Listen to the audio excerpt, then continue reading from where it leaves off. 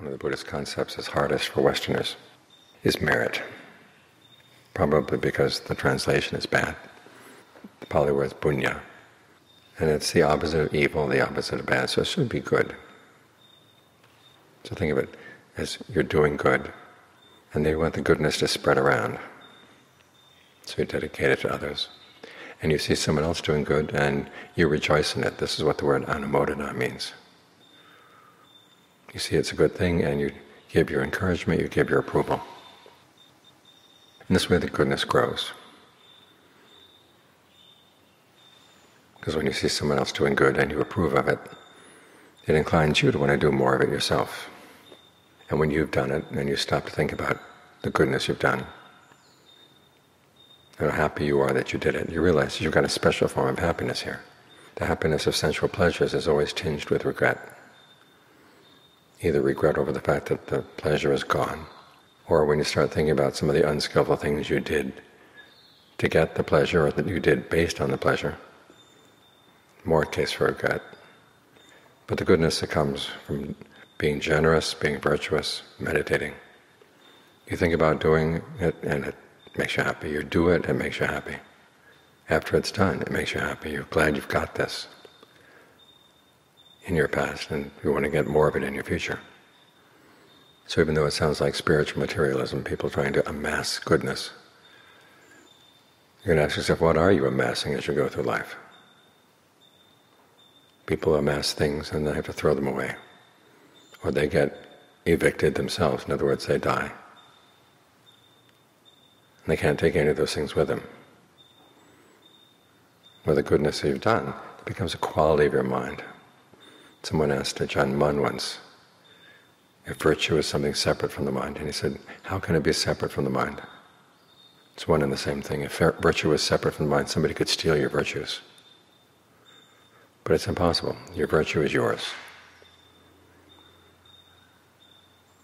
Your generosity is yours. The goodwill you've developed through your meditation, that's yours as well. And that goes with you wherever you go.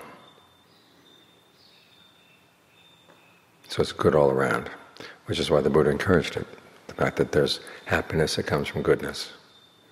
That satisfies two parts of the mind, the part of the mind that doesn't want to harm anybody, that's had enough experience causing harm and realizing that it all comes back at you.